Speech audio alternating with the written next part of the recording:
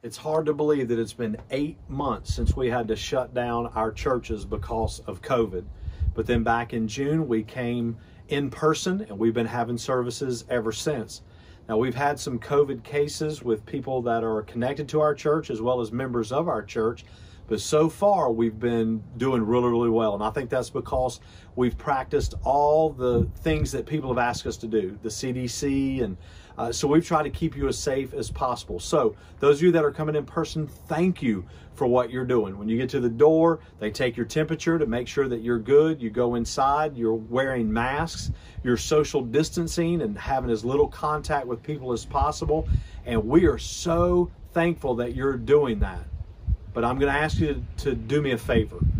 You know that the cases are rising in our area and they're rising around families within our church. And so I want you to continue doing what you're doing, but I need you to keep your masks on the entire time you're in the building. Now, there's one time you can take it off, and that's when we have communion. But other than that, you need to have your mask on at all time. We think that's why we haven't been spreading COVID around our church, because we're taking every precaution that we can.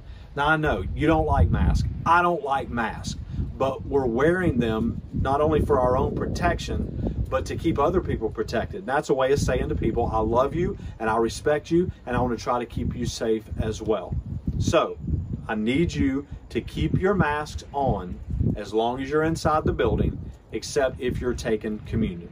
Now, to those of you that are watching online, we're glad that we have that tool for you to be able to use, but we also want you to come back as soon as you are ready. If you know that you are compromised and you shouldn't be here, then you keep watching, and we hope that you're blessed by our services. Again, thank you for helping keep our church safe, and let's just take it up a notch and make sure we continue that trend. Have a great week.